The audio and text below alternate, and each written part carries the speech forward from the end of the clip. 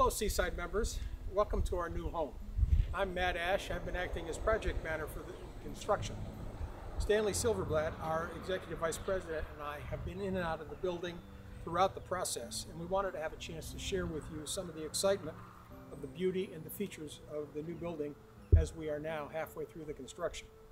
What you see on the outside here is of course a mess. We're in the process of talking to some landscape designers to come up with a plan that will be consistent with our modest approach to the building and with our budget. Let's head inside.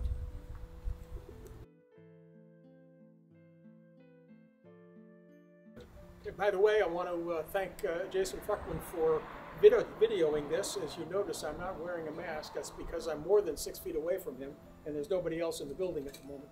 So you'll pardon me for that flaw. Here is the entryway. It will be secure. You'll have the ability to get through this door with a keypad code that every member will have. Once you go past the door, you go into the vestibule here. This is just basically an entry area.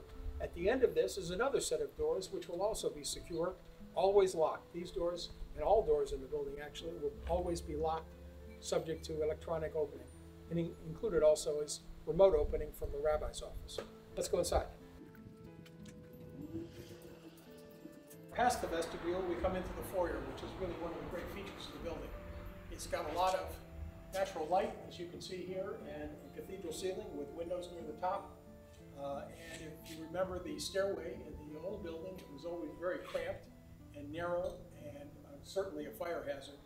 We now have here, if you can see it this way, nice wide, 8-foot wide stairway going up, and of course we have a stairway going down.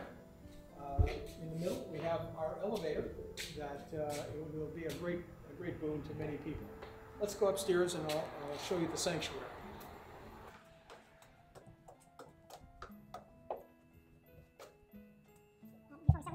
Top of the stairs here, we have the doorway into the sanctuary.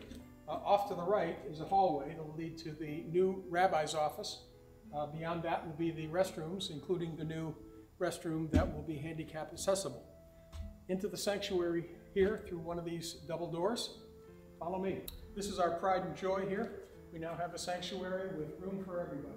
And certainly enough room for us to have a Friday night or Saturday service and still observe social distancing. We have plenty of room to spread out. You can see this is the view towards the front. The ark, of course, is the same. We'll be getting a reading table that will match the ark both in color and design. Over to the left here is a storage room for all of our tables, chairs, and other things that we need. And at the very back here, you'll see what is our youth lounge meeting room that will be great for any of these activities, committee meetings, etc. This will also be on the audiovisual system, so playbacks can occur there. In addition, in mentioning audiovisual, the system which will be located up at the front of the room in the old closet that we used to have, you can see it up there at the far right, will give us the ability to record any of the services that we're having, any of the other activities, and we're looking towards the ability to add streaming capabilities so you folks can participate in the services virtually on the internet in real time. We're very excited about being able to do that. As you leave the sanctuary through these doors, you head to the stairs. On the right is a coat closet, something we've desperately needed for years. And there'll be a little balcony wall here that'll give us a view of the vestibule and the light out there.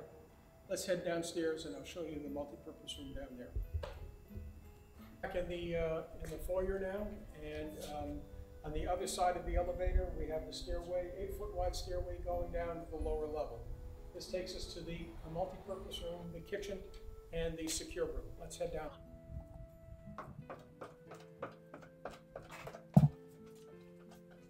All right, we're downstairs in the multi-purpose room. Again, double doors, so there's plenty of access and egress from the room. We have a room the same size as our sanctuary. You can see on the other side we have the dividers for the classrooms, There'll be additional dividers so that those classrooms will remain intact. Next to this is the kitchen. You can see the service door and entry there. It's a little bit larger than what we used to have. It'll accommodate all of the cabinets and appliances that we pulled out of that kitchen, and room for more. When we can get back to normal, as it was before the pandemic, but our building will be ready when we do. By the way, we're still in the process of raising funds to complete the payments for this expansion. Now is a good time to make a donation to help get this done. And if you've already made one, consider making another one.